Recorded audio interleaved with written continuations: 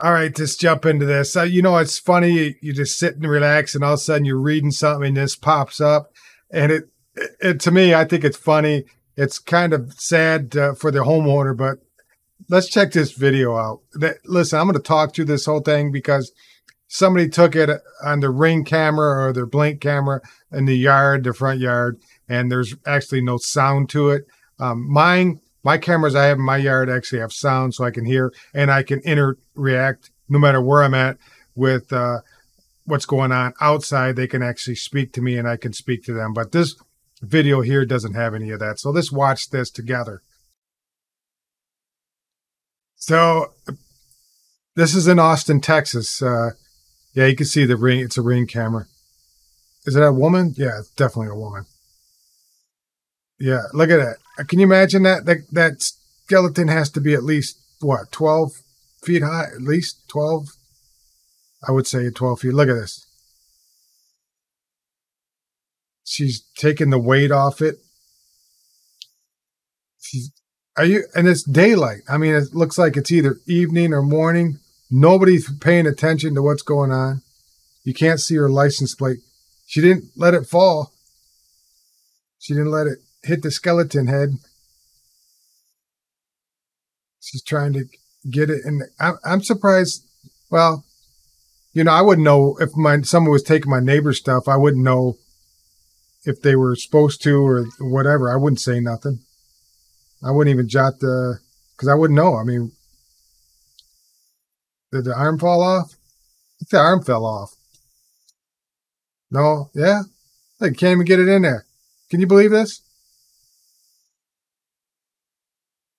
That's the end of the video, I guess.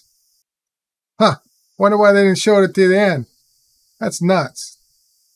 It's absolutely nuts. Man, that's absolutely nuts. I mean, I don't get it. They didn't show it all the way to the end. I think it looks like the lady couldn't get it all the way in there. It probably fell out or whatever. Somebody caught her.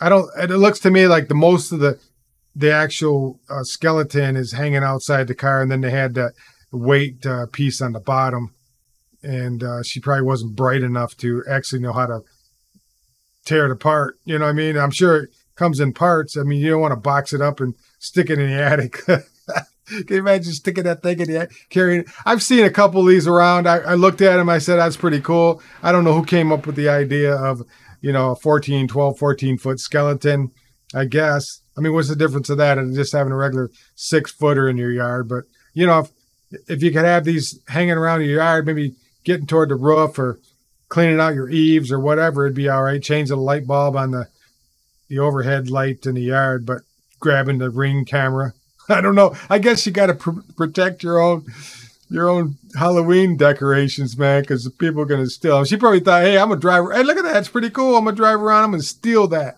I'm a white, fat, overaged woman. I'm going to go out there and see if I can steal that.